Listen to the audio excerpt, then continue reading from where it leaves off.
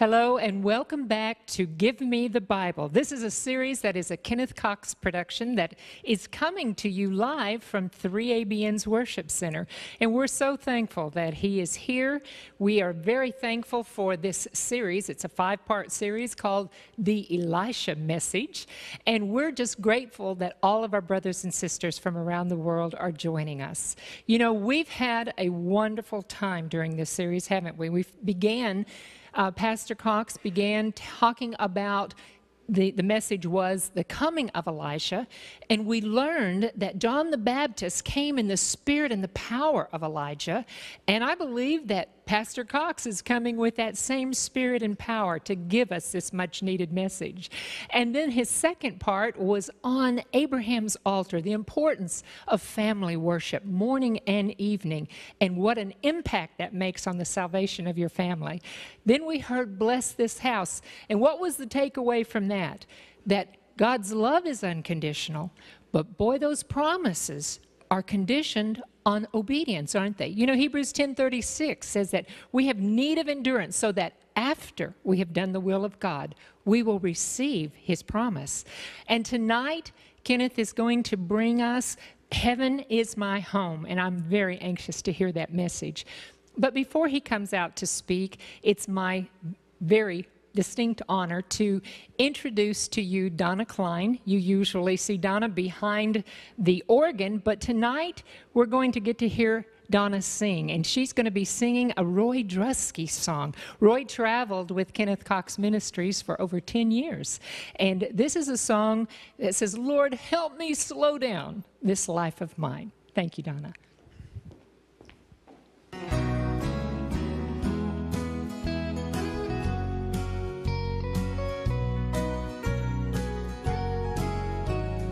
Lord, help me slow down this life of mine. Help me make better use of precious time. Let me taste the grapes, but make me tend the vine. Lord, help me slow down this life of mine. Help me find my purpose in this world today. Help me help a stranger who's lost along the way. If someone really needs me, make me take the time. Lord, help me slow down this life of mine. Lord, help me slow down this life of mine. Help me make better use of precious time. Let me taste the grapes, but make me tend the vine. Lord, help me slow down this life of mine.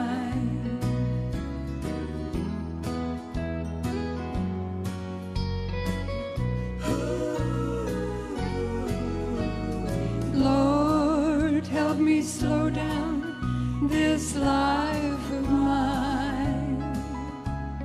Help me make better use of precious time. Let me taste the grapes, but make me tend the vine.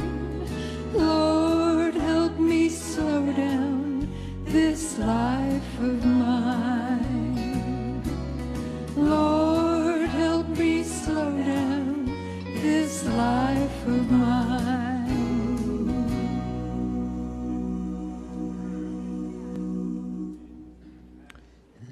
Thank you, Donna Klein. Slow down this life of mine. I guess that's something that all of us need to do, is slow down our lives just a little bit and stop and smell the roses and the things that God has to offer. Well, good evening. Very happy to welcome all of you again Appreciate you being here for Give Me the Bible. Those of you that are joining us by television or listening on the radio, we welcome you also. Glad to have you, and we hope that as we're going into this series on the Elijah message, that it's helping you understand what is taking place and what we need to be doing. That little poem that I try to share with you is something that we have to keep our minds focused on. What says the Bible, the blessed Bible? This my only question be. The message of Elijah offers guidance to us, to you and me. What says the Word of God to me? This is what we have to find out.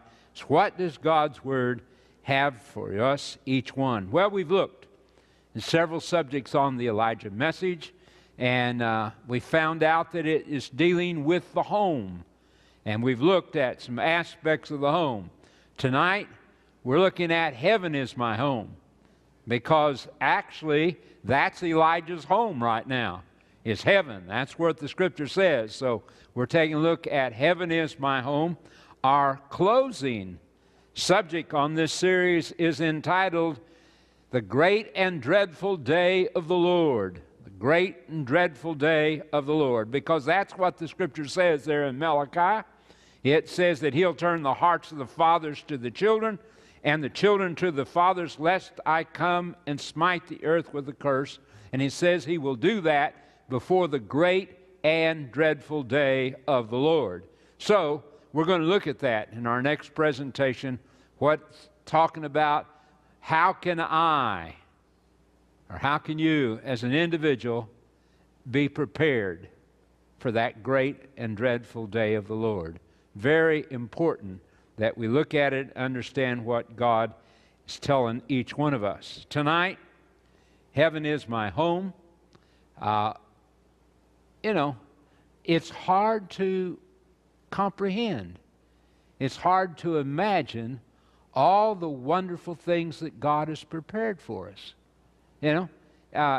We have a tendency to think of it just in concerning the things around us. But what God has prepared is so, so much more.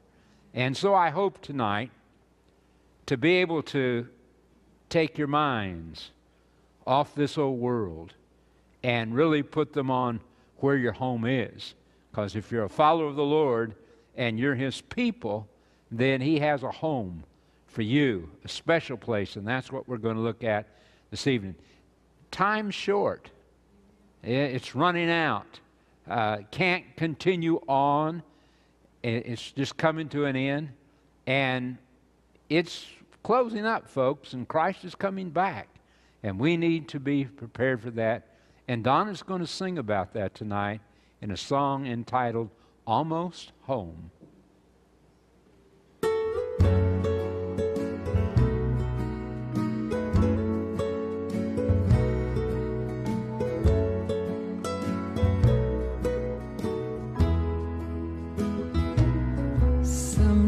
Life gets so heavy, and I get so weary of fighting the good fight of faith. And the world seems to glitter with its fake gold and silver, tempting me to give up the race. Close the door, Lord, behind me on these things that bind me. Then remind me again that I am a sinner, a wayfaring stranger in search of a world without end. I'm almost home, where Jesus is waiting, where angels are singing, and where I'll never more roam. Hallelujah, I'm almost home.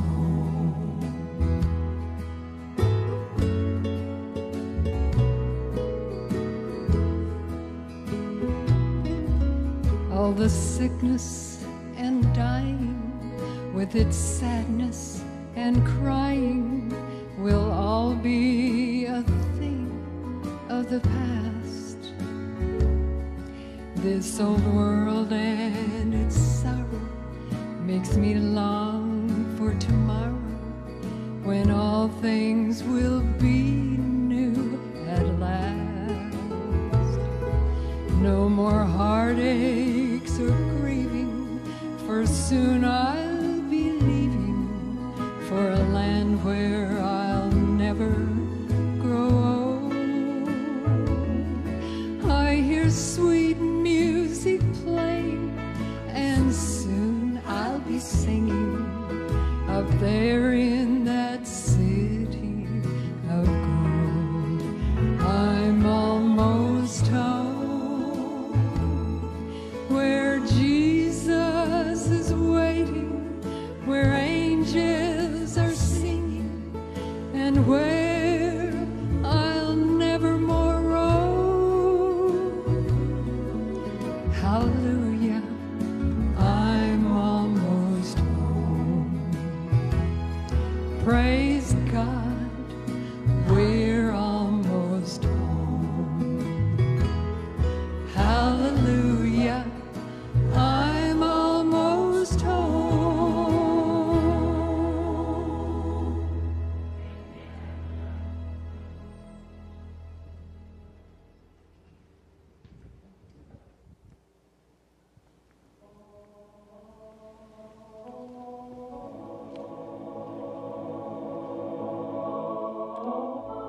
Gracious Lord, tonight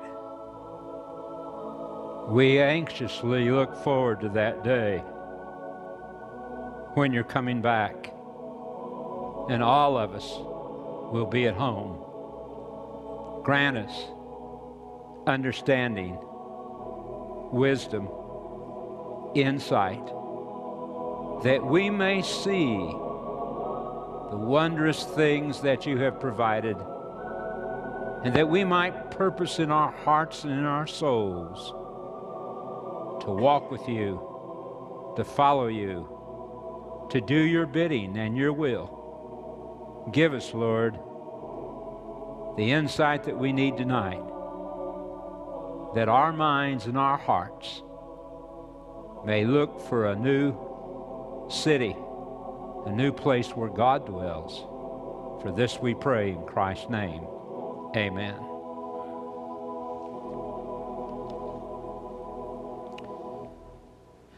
Christ was talking to his disciples, and he made rather a startling statement, one that really, if you're just reading through the scripture and you don't follow it, it seems like something he said that wasn't possible. This is what he said: "But I tell you, truly, there are some of you standing here who shall not taste death till you see the kingdom of God." Oh, he said, his disciples, he said, there's some of you standing here that will not see death until you see the kingdom of God. What was he talking about? What is he referring to? Well, the scripture goes on and explains it, as it always does. If you just pick up the Word of God and you spend enough time in it, it will explain it. You just have to keep studying and watch as it explains exactly what he was talking about. It came to pass about what? 8 days later. About 8 days later, these sayings that he took, Peter and John and James, and went up the mountain to pray. So here we are 8 days later, and he takes Peter and James and John up on the mountain, and when he's up there, he is transfigured. Because it says here, as he prayed, the appearance of his face was altered, and his robe became white and glistening.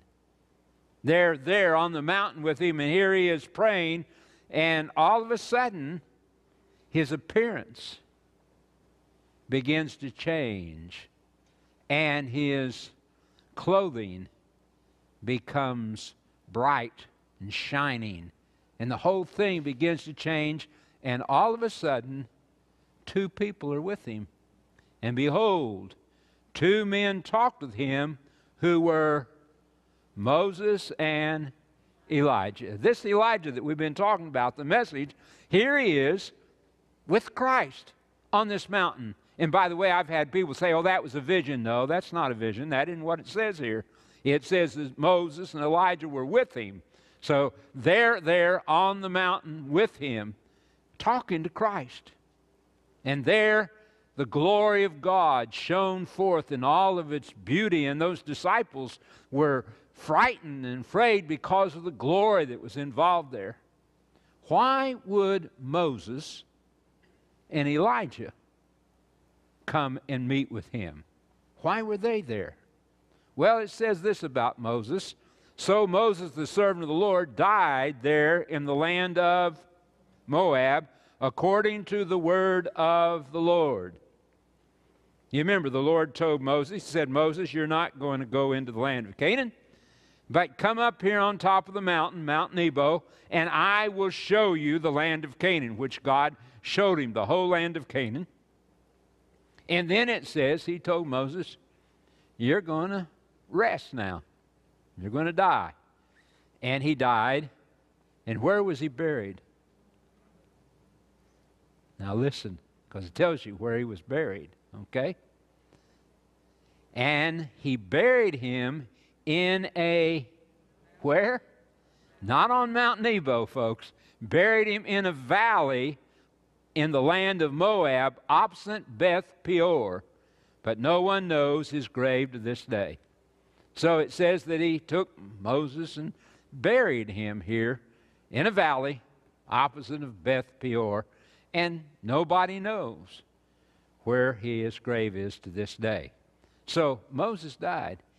Elijah, and it says concerning Moses, yet Michael the archangel, in contending with the devil, when he disputed about the body of Moses, dared not bring against him a reveling accusation, but said, the Lord rebuke thee.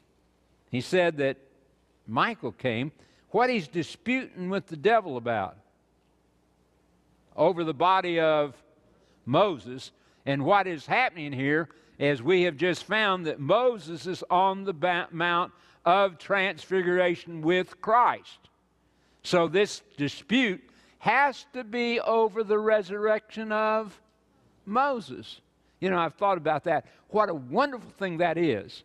You see, God said, okay, Moses, because you lost your temper and because you did things you shouldn't, you can't go over in the land of Canaan. And this is, he has spent 40 years, folks, getting these people there. And to say, now you can't go over, which he told him he couldn't. And he died, but you see, God had something much better in mind. He said, listen, Moses, we're going to resurrect you, take you to the heavenly Canaan. See? So this was what the dispute was, that of the resurrection of Moses, and brought back, taken to heaven. Elijah, we read, then it happened as they continued on and talked, that suddenly a chariot of fire appeared with horses of fire, and separated the two of them, and Elijah went up by a whirlwind into heaven. So it says that Elijah didn't die, that he was taken to heaven without seeing death. And so you have Moses and Elijah there with Christ on the Mount of Transfiguration. What does it represent? Well, listen. 1 Thessalonians 4:16, for the Lord himself will descend from heaven with a shout, with the voice of the archangel, and with the trumpet of God, and the dead in Christ will rise first. Okay, two groups here, watch. Then we who are alive and remain shall be caught up together with them in the clouds to meet the Lord in the air. And thus we shall always be with the Lord. So you have Moses and Elijah on the Mount of Transfiguration. Elijah represents all those that are living when Jesus comes. Moses represents all those who have died that will be resurrected. And thus Christ could tell the disciples, there's some of you who will not see death until you see the Son of Man coming. So in miniature, Peter, James, and John saw the coming of the Lord, and those of the righteous who had been resurrected and those who were translated. So you have both of them there. And Moses and Elijah have spent now 2,000 years or better in heaven, enjoying all the wonders of heaven. What has God prepared for you? What's it like? What's this place that God has made? What's it like for each one of us? Well, let's take a look at what the Scripture says. But as it is written, eye hath not seen, nor ear heard, nor has entered into the heart of man the things which God has prepared for those who what? Love Him. It says, the most beautiful scene you have ever seen will not compare to heaven. The most beautiful music you have ever heard will not compare to the music of heaven. In fact, it says that you can't imagine what it will be like. Now, folks, you know, that's kind of different, because when I was a kid, I can remember I went to school way out in the country in a little brick schoolhouse that had 4 grades in each room. And I mean, way out on a dirt road, way out there.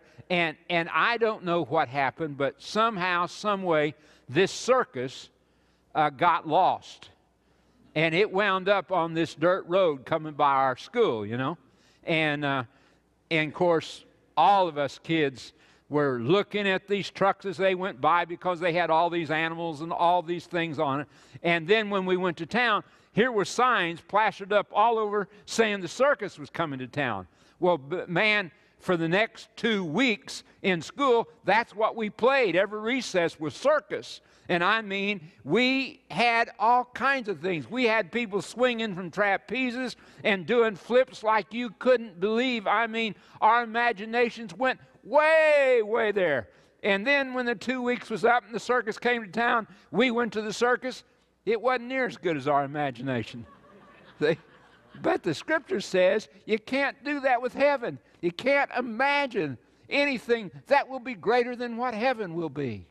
So God has wonderful things, marvelous things in store for you and for me.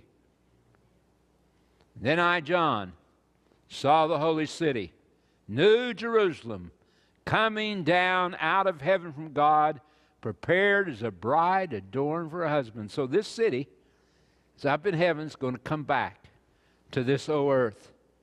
The city is laid out as a square. Okay? Very clear. It's laid out as a square. Its length is as great as its breadth. And he measured the city with a reed. 12,000 furlongs. Its length, breadth, and height are equal, meaning in proportion. So the city is laid out in a square. It's in proportion. And it says that it is 12,000 furlongs around the city. There are 8 furlongs in a mile. So if you divide 8 into 12,000, what do you got? You've got 1,500 miles around that city. 375 miles on a side, because it's laid out in a square. You see, we don't have any cities like that. We do have a state that's almost exactly that size, the state of Colorado. The state of Colorado is almost exactly 375 miles on each side. And so, if you look at the state of Colorado, you can just put the New Jerusalem in there. You see, we don't have anything like that. I mean, have you ever been to New York? You can walk across the city of New York the short way without any trouble. And in the city of New York, well, how many people are there? Huh? Well, about 23 million. That's how many are in New York. And it doesn't even start to be that size. So when we got a city that's 375 miles on a side, I mean, that holds lots of people. A lot of people, okay? In fact, there's room in that city for every man, woman, and child that has ever lived. So don't let me hear you say there's not room for you. Because there is room for you there in that city that He's made for us. Also, she had a great and high wall with 12 gates, 12 angels at each gate, and the name written on them, which are the names of the 12 tribes of the children of Israel. So around this city is this wall, 375 miles on the side. Okay? And in it, in that wall are 3 gates. Okay? And it goes on and says 3 gates on the east, 3 gates on the north, 3 gates on the south, and 3 gates on the west. So there's 3 gates on each side of the city. And over the top of each gate is one of the names of the tribes of Israel. Have you ever thought about that? Why? Why over each gate is there one of the names of the tribes of Israel?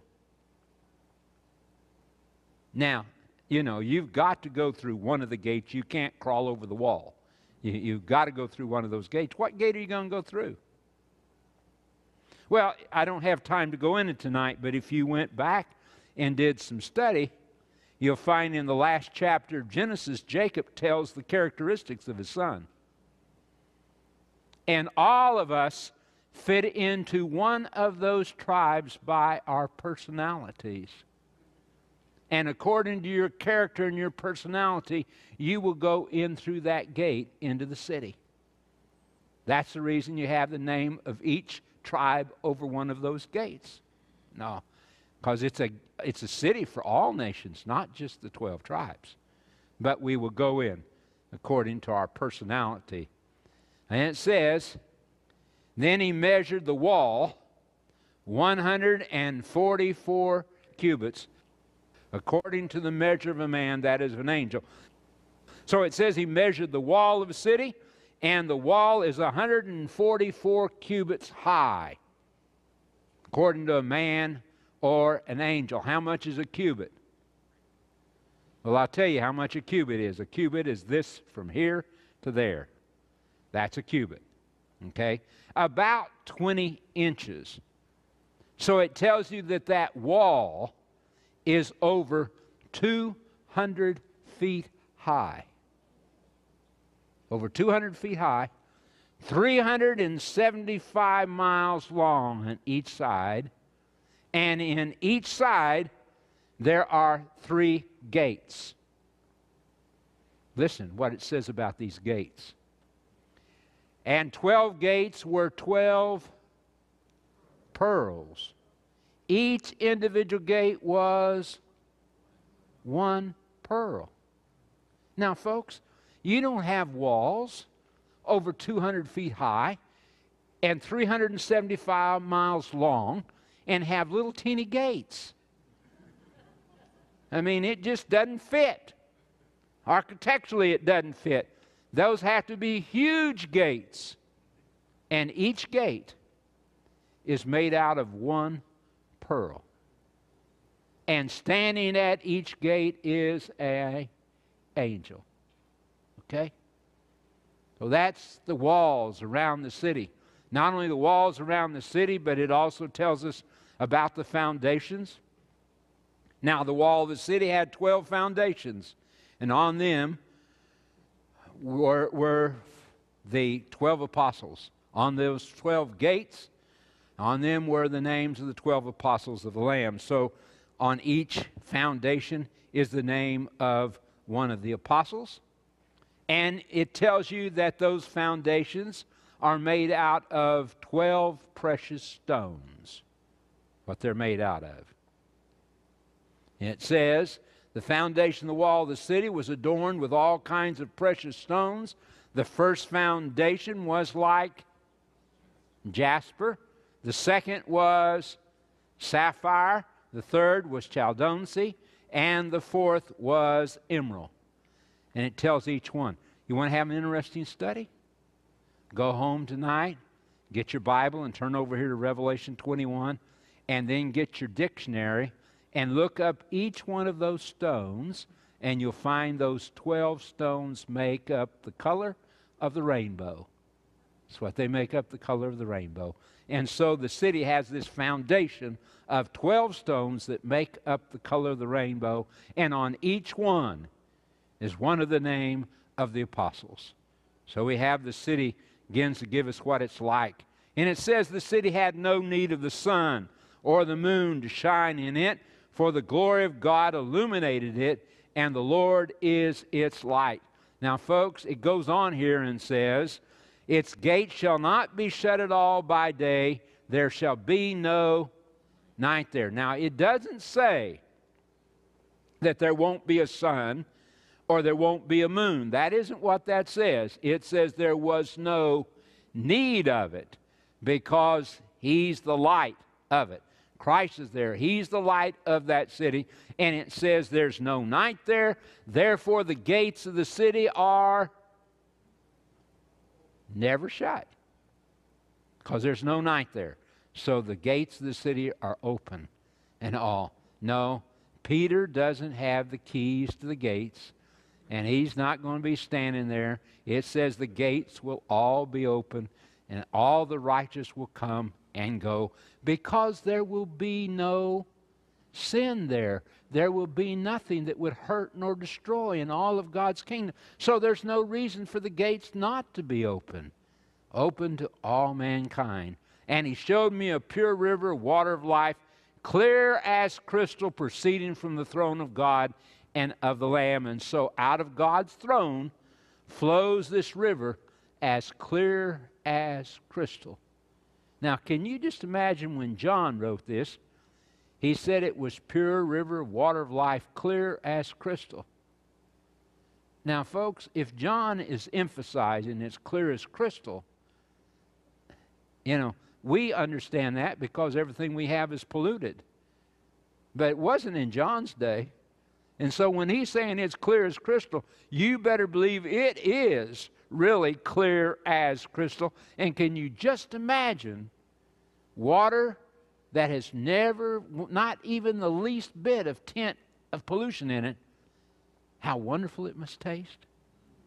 No chemicals in it, just as it flows from the throne of God, the water of life that all of us will be able to drink of. And it tells us that on each side of that river, and in the middle of the street, on either side of the river was the tree of life, okay, which bore 12 fruits, each tree yielding its fruit every month, and the leaves of the tree were for the healing of the nation. So it says this tree of life spans the river of life, and it grows and it bears its fruit. How often? Every month. Bears its fruit every month. I had one person tell me that was 12 varieties of mangoes. But I really don't know that that's true, folks. It just says that it bears its fruit every month. And so the righteous will come and eat of the tree of life every month. Okay? This is the tree of life. I don't have time to talk about it tonight, but this is the one that was in the Garden of Eden. Do you remember that? It's coming back in the New Jerusalem. We'll be there. This is the tree that perpetuates immortality, that you and I will have the privilege of eating of. Blessed are those that do His commandments, that they may have right to what? The tree of life. and may enter through the gates into the city. So it says those people that keep God's commandments, they will have right to the tree of life and be able to eat of that tree. All right. And I heard a loud voice in heaven saying, Behold, the tabernacle of God is with men, and he will dwell with them, and they shall be his people. God himself will be with them and be their God. I've talked about this several times during these series, how that God wants to make a covenant with you. And the covenant that he wants to make with you is, he says, I will be your God, you shall be my people. And he says, as we talked about in our last presentation, that if you will keep my commandments and do my will, then it will be well with you. Okay? And not only will it be well with you, friend, but it won't be well with you for a day. It will not be well with you for a week or for a year, but it will be well with you for eternity. Because why? Because you are his people, and he is your God. And so I walk with him and I follow him, and he says, I will give this to you. And after my skin is destroyed, we die, we return back to the dust. This I know, that in my flesh I shall see God. Wonderful text. Jesus said, if you believe this, even though a man may die, he shall live. You see, even though my flesh is destroyed, even though it decays, then it says that he's going to come and he's going to shout, and all the dead in the grave are going to hear his voice, and they're going to come forth, and they're going to come forth, folks, with bodies, with real bodies. Just be a great difference. Those bodies will be perfect. It says, this mortal shall put on immortality, this corruptible shall put on incorruption. They will be perfect as we come forth from the grave. Okay? Whom I shall see for myself, and my eyes shall behold, and not another, how my heart yearns within me. Job is saying, oh, I long for that day when that's going to happen, when the Lord is going to come, who will transform our lowly body, that it may be conformed to his glorious body. So it makes it clear that this body of ours is going to be transformed into his, like his glorious body. What was Christ like when he came forth in the grave? Was he a spirit just floating around? Huh? No. Listen to what it says. And he said to them, why are you troubled, and why do doubts arise in your hearts? Christ all of a sudden here appeared before the disciples after the resurrection, and they were afraid. I mean, they thought they had seen a ghost. He said, why are you having these doubts? Behold my hands and my feet, that it is I myself. Handle me and see, for a spirit does not have flesh and bones as you see I have. He said, why are you afraid? Spirit doesn't have flesh and bones as you see I have. But while they did not believe for joy and marveled, he said to them, have you any food here? He was hungry. He said, have you got something to eat? And you see, Christ was very, very real, folks. It says that we will have bodies like his glorious body. So we're going to be real people, just as real as we are here, except we will not be cumbered with disease or pain or any of those things. That will all be gone. See? Promise it. And they shall see his face. His name shall be on their foreheads. Be wonderful. Have you ever thought about what it's going to be in heaven and to reach out and take somebody's hand and find it to be God's hand? Oh. To look in his face and to see him. I think of that song we sing. Face to face with Christ my Savior. Face to face, what will it be? When in rapture I behold him, Jesus Christ, who died for me. What a wonderful day that will be when I can look and see my Savior and what he has done for you and for me. Well, this can be your home, folks. That's a decision that you can make. You can decide, this is going to be my home. This is where I'm going to be. What will it be like? Well, it says this. In my Father's house are many mansions.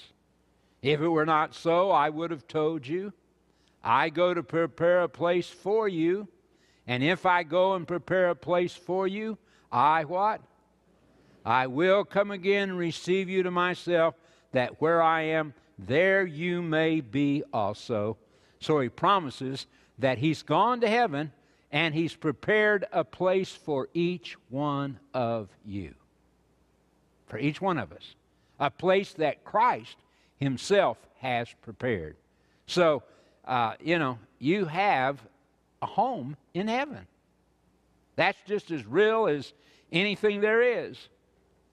You know, the Bible says that we're to become like little children, or you won't get into the kingdom of heaven. Now, those of you that have had children, have you ever had the experience where you promised the kids something, that you'd get them something, and they start claiming it before you've ever had a chance to go buy it? You ever had that problem?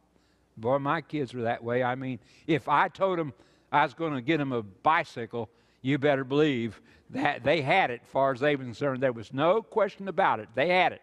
Well, the same thing's true with the Lord. If he promised you a home, you can claim it, because it says that he will not fail. God cannot lie. So if he says, I've prepared a place for you, claim it, dear friends. It belongs to you. God promised it. You can have it. But he goes on, and he makes another statement, and he says this. They shall build houses and inhabit them. They shall plant vineyards and eat the fruit of them. Eat the fruit. They shall build houses. They shall not build and another inhabit. They shall not plant and another eat. So it says that we're going to be able to build a home. Are you catching what that's saying? Huh? Are you getting what that's saying? Because it just got through saying that Jesus preparing a place for you. This is saying you're going to build a home. So what it's telling you is you're going to have two homes. You're going to have a home inside the New Jerusalem that Christ has made with his own hands. But then in the earth made new, you're going to have a home out in the country that you will build. Listen as it goes on. For as the days of a tree, so shall be the days of my people, and mine elect shall long enjoy the works of their hands. So you're going to build houses and inhabit them. You're going to plant vineyards, eat the fruit of them. You're not going to be there in inactivity, friends. You know, can't be like the fella that woke up in heaven, you know, and looked around and everything was beautiful. I mean, gorgeous. And walked around and took in all the scenery and all. And after a while, somebody came by and said, "Oh, are you okay?" And he said, "Yes." And they said, "Would you like anything?" He said, "I'm a little hungry." And they said, "Just a minute." They went and got him something to eat and ate it. A few hours passed, and he just sitting there. And somebody came by and said, "Are you doing okay?" And he said, "Yeah, I'm doing fine." And they said, "Anything you need?" And he said, "No." And after a while, they brought him some more food, and he ate it. And this went on for 2 or 3 days. And finally he went to one of them. He said, listen, I'd like something to do. You got something I can do. I want to do something. And they said, no, there's nothing you can do here. He said, just enjoy it. Walked around. After a while, he went to him and he said, listen, I enjoy this and it's beautiful and all, but I really would like to do something. Do you have something I can do? And they said, no, there's nothing here to do. Nothing you can do. He said, I'd rather be in hell. And they said, where do you think you are? Well, heaven's not that way. You're not going to be inactive. It says we'll build houses, we'll inhabit them, we'll plant vineyards, eat the fruit of them. The wilderness shall and the wasteland shall be glad for them, and the desert shall rejoice and blossom as a rose. Marvelous. We'll build houses, inhabit them. Man, I've already started. I've already started making plans. I'm planning on going. You know? I just think, when you're not limited by time, you can, long as you want, take as long as you want to build it. You're not limited by resources because you can make it out of anything, okay? The city's made out of pure gold, so you can build it out of anything you want to, and you can have anything you want to. So, man, I've already started. In my living room, I'm going to have one whole wall that's solid diamonds. That whole wall. And the wall on the other side is going to be made out of living roses. Just think how that'll look and flecked in that diamond wall and how nice it'll smell. Anything you want to think of, you can do. There's no limit. It says, it shall blossom abundantly and rejoice, even with joy and singing. The glory of Lebanon shall be given to it, and the excellency of Carmel and Sharon. They shall see the glory of the Lord, the excellency of our God. Wonderful will be the things that He's prepared for His people.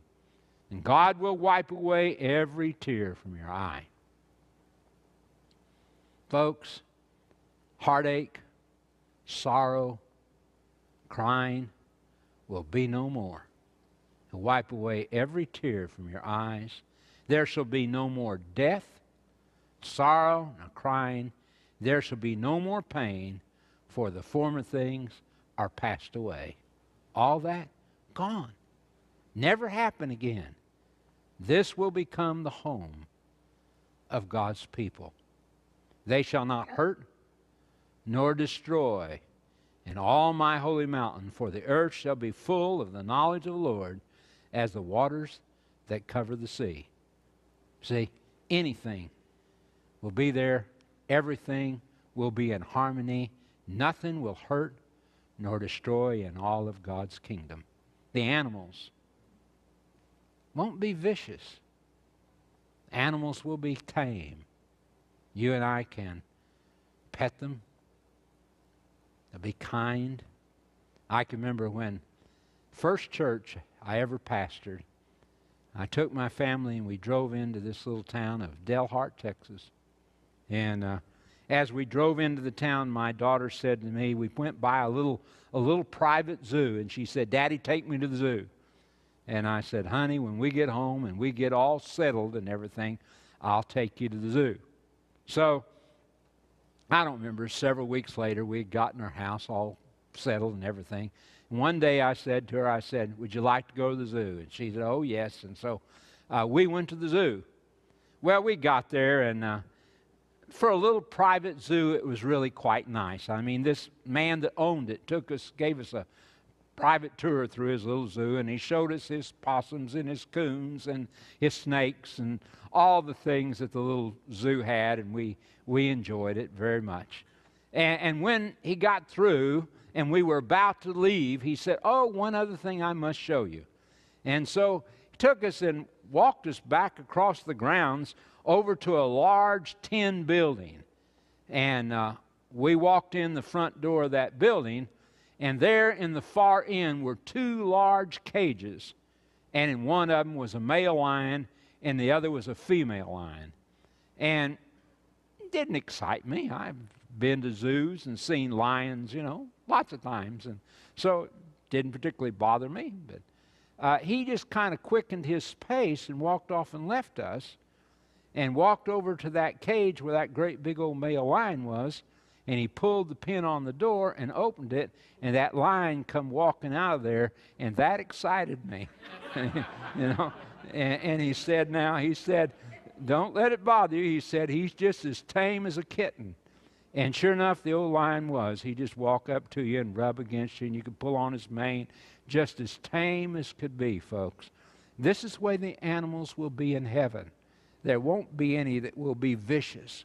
They'll be tame, and you and I can enjoy what God has created, all the wonderful things that'll be there, and our children will enjoy them. This will be heaven to God's people down through the ages, a place that God has prepared for you and for me. And it says, there shall be no more night there. They need no lamp or light of the sun, for the Lord God gives them the light, and they shall reign forever and ever. So, there in that city, God will be there. In fact, it says that He will make His home with us. Think about it. This little old planet that for centuries has been desecrated by sin will be cleansed and will become the home.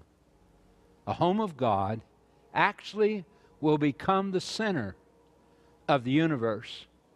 And all these people that have said, yes, you're my God, I will be your people, all those people will become witnesses to the entire universe of what the grace of God can do on the human heart.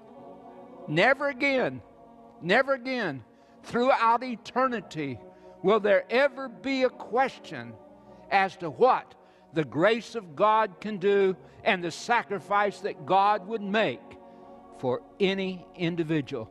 He has done that for you. He's done that for me. We can have life. We can have eternal life, not because we deserve it, not because of something we have done, but because Jesus Christ came, made it available to you and to me. Oh, dear friend, tonight, I hope and I pray that you will make this your home. Let us pray. Father in heaven, we thank you. We thank you so much for all that you have done. As we've taken a look at what your word has described heaven for us, Lord, take our minds off this old world. Help us to get our minds and our attention away from these things and put them on you, that we might prepare our hearts and our lives to walk with you and to follow you, to be there in your kingdom. Thank you, Lord, for the promise that it won't be for a day or for 2 or for a year, but throughout eternity we will be able to enjoy all the wonderful things that you have made for your people. For this we pray in Christ's name. Amen. Well, we finish up in our next presentation this on the Elijah message, the great and dreadful day of the Lord. There is coming a day soon, friends, very soon, in which Jesus is coming back. What am I to expect? How can I be prepared for that day? That's what we'll look at in our next presentation. We hope each of you can be there for it. Thank you very much for being here, for watching by television or listening on the radio. Good night. God bless you. Although they're small and seemingly insignificant, soybean pods fill the farm fields of the United States. What a treasure they are for the farmer at harvest time. Nearly all soybeans in this country are processed for their oil, which is then refined for cooking or sold for biodiesel production, as well as for many other industrial uses. Because of the high demand for soybeans, a farmer must be able to harvest large quantities in the most efficient and cost-effective manner. One of the best ways to do this is to use a combine harvester. These massive machines give the farmer the ability to quickly harvest and hull the beans at an incredible rate. Have you ever considered what one farmer can do today with the help of modern tools? The farmer of the past could hardly imagine it. Within hours, one man and a machine can harvest and deliver untold bushels of soybeans to the market. His goal is to obtain the largest yield possible at harvest time. Like the farmer today, we must do the same. In Luke 10 and verse 2, Jesus said the harvest truly is great, but the laborers are few. And in John 4:35, he looked over the wheat fields and said to his disciples, "Lift up your eyes and look at the fields, for they are already white for harvest." In both passages, Jesus referred to men and women of this world as he proclaimed that the harvest is here and the work must be done. When I was a boy, the corn harvest was all done by hand. We literally had a horse-drawn wagon, and we would walk along beside it and pull the corn off the stalk and throw it onto the wagon. But folks, the time is short, so the Lord has provided the most marvelous technology to enable us to harvest more souls through television, radio, and other media. Today we can take the message to the multitudes around the world at the speed of light. Such ability was far beyond the imagination of the evangelist of the past. The harvest is here, but we can't do it without you. Won't you help us? Please consider what you can do for those who still don't know about Jesus. As the Holy Spirit impresses, please send your tax-deductible gifts to Kenneth Cox Ministries, P.O. Box 1027, Loma Linda, California, 92354. Or call us toll-free at 888-747-1844. Thank you for helping us spread the light of God's Word through television and radio. Your gifts help bring the blessed hope of salvation to millions around the world.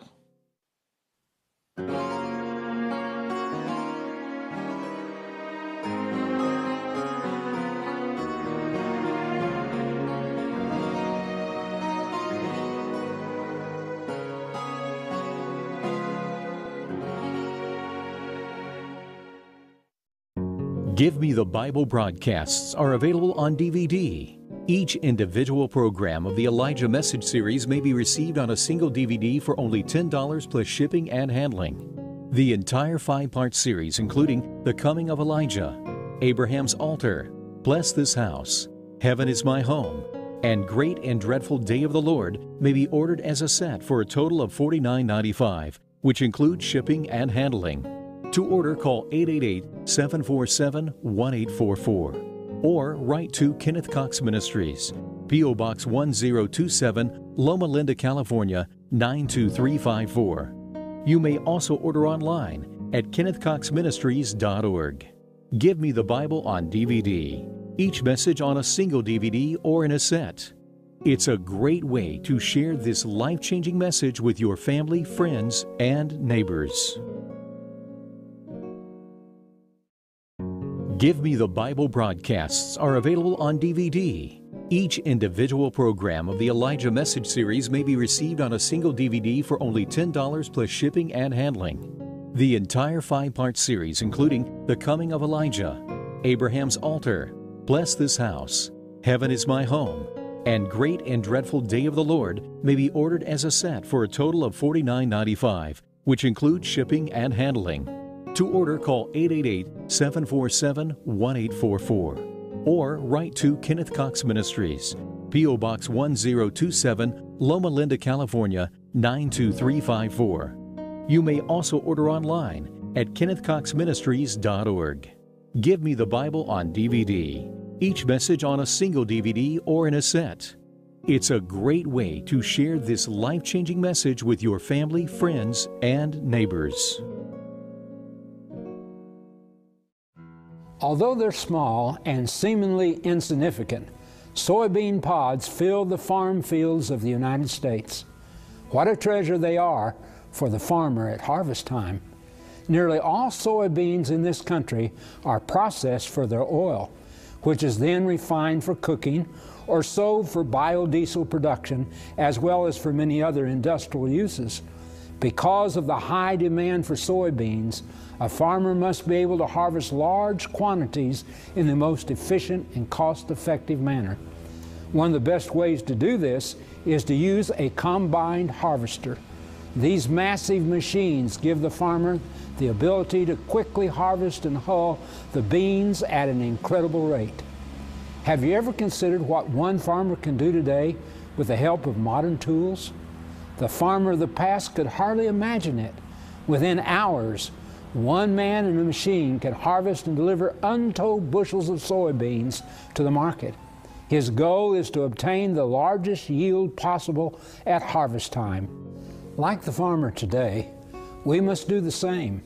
In Luke 10 and verse 2, Jesus said the harvest truly is great, but the laborers are few.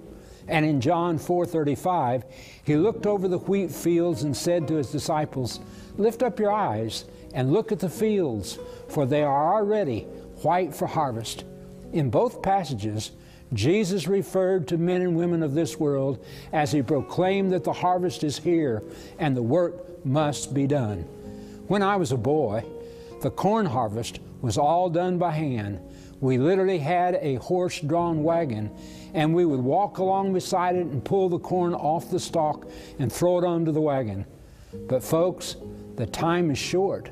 So the Lord has provided the most marvelous technology to enable us to harvest more souls through television, radio, and other media. Today we can take the message to the multitudes around the world at the speed of light. Such ability was far beyond the imagination of the evangelist of the past. The harvest is here, but we can't do it without you. Won't you help us? Please consider what you can do for those who still don't know about Jesus. As the Holy Spirit impresses, please send your tax-deductible gifts to Kenneth Cox Ministries, P.O. Box 1027, Loma Linda, California, 92354. Or call us toll-free at 888-747-1844. Thank you for helping us spread the light of God's Word through television and radio. Your gifts help bring the blessed hope of salvation to millions around the world.